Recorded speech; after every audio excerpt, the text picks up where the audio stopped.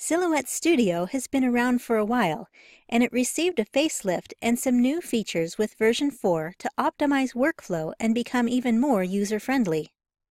If you're used to Silhouette Studio version 3 or are trying to find your way through older tutorials that were published before version 4 was released, then this video will help you navigate your way through the visual differences and button locations in version 3 versus version 4.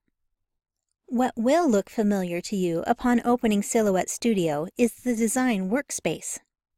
In version 3, you could get back to this main section if you had navigated elsewhere by clicking this icon on the left or one of the windows along the top. Now in version 4, you simply click on this main tab in the upper right for Design. Silhouette Studio version 4 is divided into 4 navigation tabs along the top right-hand side: Design, Store, Library, and Send. In version 3, you could access the Design page, the Store, and the Library along the left, but these have been given a more prominent position in version 4.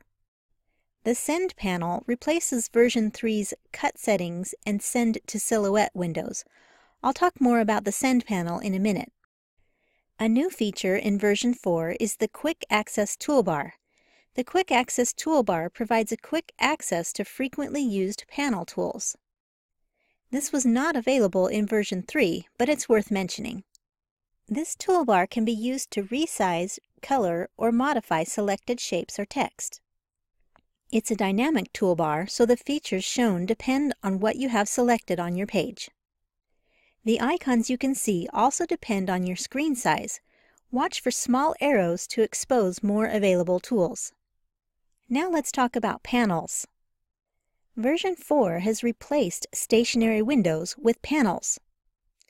In version 3, you had windows that would open for your important functions in Silhouette Studio, and the icons were found across the top.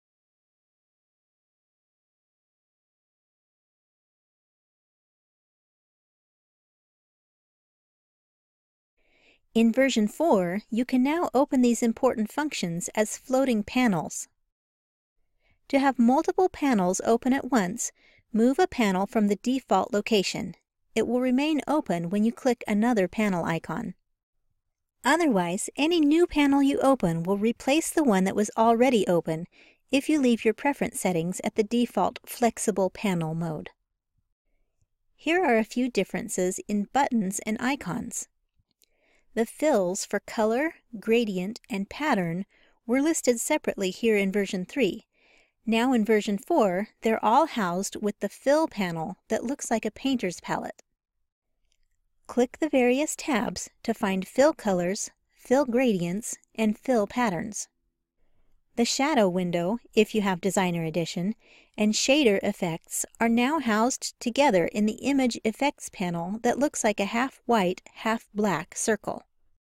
The sketch and rhinestone icons have changed. These are Designer Edition features, and you'll find them in the lower section of the panels. The icons look like a scribble and a rhinestone.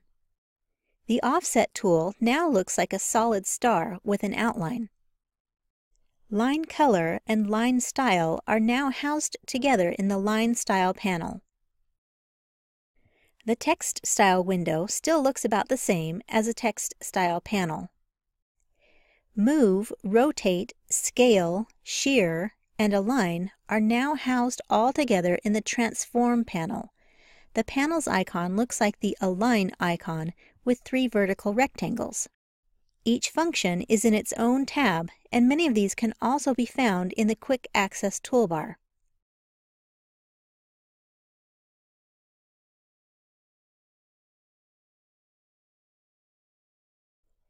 The Replicate icon hasn't changed much, although there are some additional tabs and a new version 4 feature for Object on Path.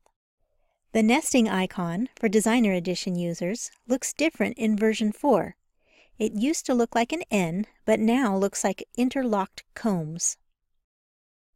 The Modify panel looks slightly different and can be found below the Replicate panel. The Trace window has become the Trace panel. The butterfly icon looks just a little different in version 4. There are a few extra tabs in the Trace panel with features new in version 4 if you have Designer Edition or higher, and those are covered in separate videos. The Design Page Settings window has become the Page Setup panel, and it's the top panel here on the right. You'll now find the Grid and Registration Marks options as tabs in the Page Setup panel. Emboss and Stipple now look like star shapes. They're still only accessible to Curio users and Cameo 3 for stippling. Other Business Edition features you don't see on my screen for version 3 are all found in the lower section of the panels, and you can watch our how-to videos on each feature and how it works in version 4. If your screen is small, watch for an arrow to pop out additional panel choices that don't fit on your screen. Let's move on to Drawing Tools. The Drawing, Shape, and Text Creation tools are all on this toolbar on the left. In version 3, you could find these in the same general area on the left, but they were all spread out. Now the drawing tools are condensed with flyouts to access the various line, shape, and freehand drawing tools. Text, eraser, and knife are about the same, but you'll see your eraser and knife options show up in the Quick Access toolbar when in use. You still have Select and Point Editing in about the same place in version 4 compared to version 3, but the icons have changed slightly.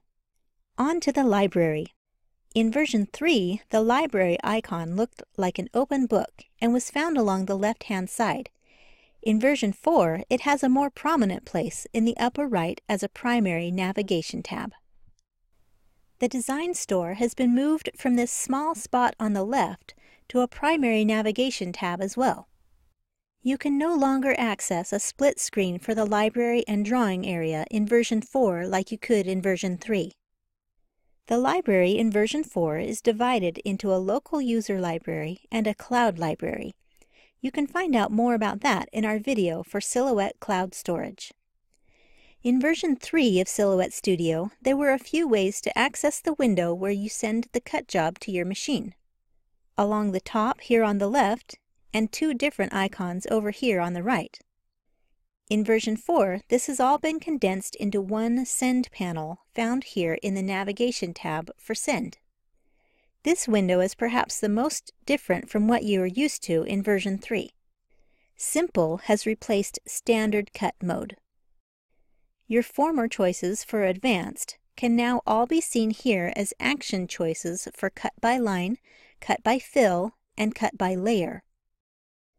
Cut style for selected shapes can now be found here as No Cut, Cut, and Cut Edge. Perforation choices are no longer here, as you can simply choose a perforation as a line style in the Line Style panel. Tool choices are here and here, instead of side-by-side columns crammed into a small space with the need for a lot of scrolling. Multiple tool choices only show up if you have a machine with a dual carriage, like the Cameo 3 and Curio. Now for each tool, you can click on these drop-down arrows to choose a material, an action, and a tool. Generally, the tool will auto-fill upon choosing a preset material and action. Adjustments to blade depth, speed, and force can be made here. Force used to be called thickness in version 3. Double Cut has been replaced with Passes, and you can choose more than two. Line Segment Overcut can be checked on or off, and any additional settings or material changes you want to make or add can be accessed by clicking on these three small dots. Curio users will find the platform suggestions in this section too. Advanced settings, formerly here below the test cut, can be accessed with this gear icon. Your test cut button is now down here. This large blue Send button has replaced Send to Silhouette. You can find setup instructions here, connect to Bluetooth here, and machine details here. There are just a few more differences I want to point out that have changed from version 3. The PixScan icon has been moved to its own panel labeled with PIX.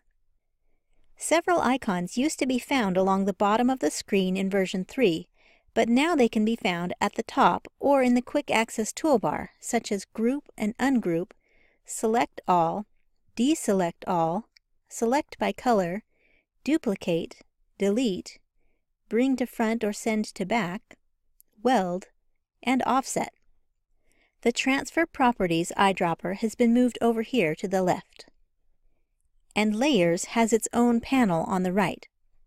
Document Management Tools and Zoom and Pan tools stayed basically the same.